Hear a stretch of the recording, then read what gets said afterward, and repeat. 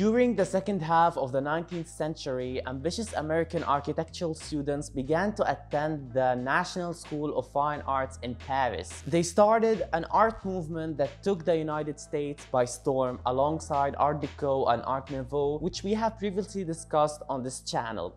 Hello everyone and welcome to Archanime. In this video, we will go over certain aspects of the Beaux-Arts architecture, including its origin, characteristics, and when did it come to an end. Before we begin, make sure to subscribe to not miss out on any future videos, and now let us investigate. Origin. In French, the term Beaux-Arts means fine arts or beautiful arts. It was because of American architects who have attended the Beaux-Arts institution, one of the oldest and elite schools of architecture and design in Paris, and brought the French ideas with them, that the United States managed to be introduced to this new style.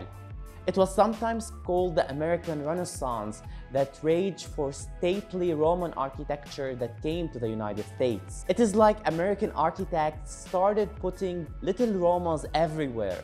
Beaux-Arts was a popular but short-lived movement in the United States. Lasting roughly from 1885 to 1925, it spanned a period of almost the late 19th century and the beginning of the 20th century, where great industrial revolution was taking place around the world. Everyone wanted to build under this style. You name it, official buildings, state capitals, courthouses, even lodge halls. This style provided some rich and compelling ornaments for American cities and towns. Characteristics. Beaux-Arts is characterized by order, symmetry, formal designs, and elaborate ornamentation.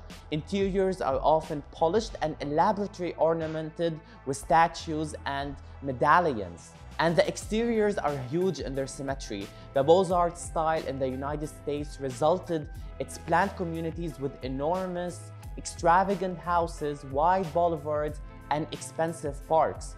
For example, in Washington, D.C., Beaux-Arts was used in the Union Station by architect Daniel H. Burnham and the Library of Congress Thomas Jefferson Building on Capitol Hill. Their general defining elements include coupled columns, symmetrical articulation, lavish and intensive surface decoration, an active roofline of classical with dramatic rooftop. The buildings they designed conveyed a sense of heaviness and honored the history of ancient ideals. This style is definitely extravagant in nature.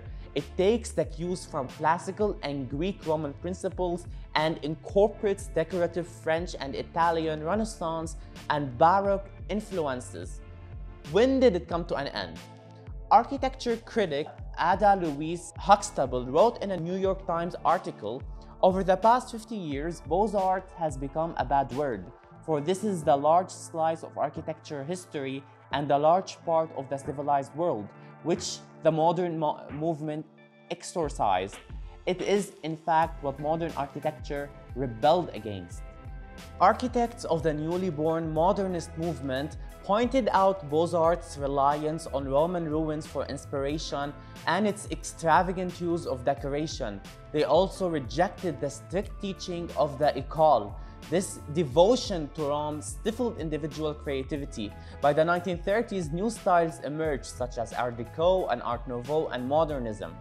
Beaux-Arts architects experimented with new engineering techniques and created a whole lot of an innovative building. This style brought an element of order and planning to American townscapes. More importantly, it brought a strong measure of learning, vulnerability, and social standing to the American profession of architecture. We have now reached the end of today's video. We hope that we gave you a general brief on the Beaux-Arts architecture. Let us know in the comments which styles of architecture you would like us to discuss next. Make sure to subscribe to not miss out on any of our future videos. Thank you so much, and we will see you in the next one.